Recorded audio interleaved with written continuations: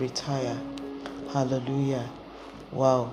I can only ask you to retire from struggling because you are a child of God. And if you are not one, it's only in God that you find that rest. Hallelujah. Seek His face.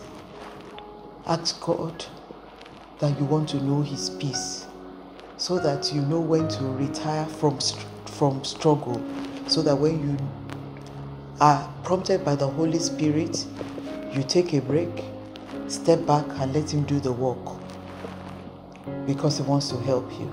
On the other hand, there is no retirement for those who are in God's army. We just keep doing His work, because God is our strength. He says to us not to engage in the work of civilians.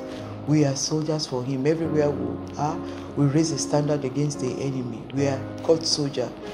We are at work 24 hours, resisting the enemy, depopulating his camp. And that's why we've been told to preach to all nations, baptizing them in the name of the Father and of the Son. If we retire, who does it? God needs us. The laborers are few. Don't retire on God's work.